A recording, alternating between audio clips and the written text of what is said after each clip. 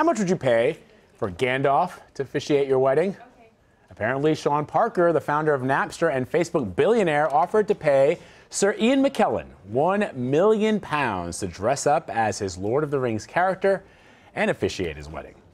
The enchanted-looking forest in the redwoods of Big Sur, California, was the scene for Sean Parker and singer Alexandra Lenis' wedding back in June of 2013. But recently, Sir Ian told the Daily Mail that he turned the couple down, saying, "I was offered $1.5 million to marry a very famous couple in California, which I would perhaps have considered doing, but I had to go dressed up as Gandalf. So I said, you know what? I'm sorry, Gandalf doesn't do weddings."